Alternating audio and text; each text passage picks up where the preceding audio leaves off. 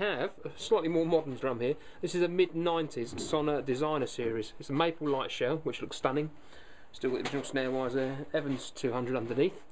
It's a 14x4 piccolo. Beautiful blue sparkle lacquer on it. The offset twin lugs on it. Cast hoops.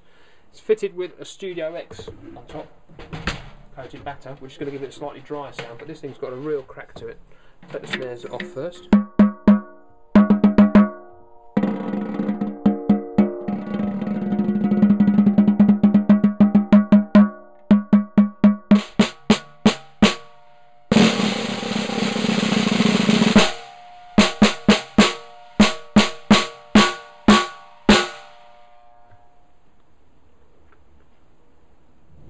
Beautiful little mechanism on it as well, really easy to use, really smooth action, really nice bit of kit, and then on the other side you've got your fine adjustment.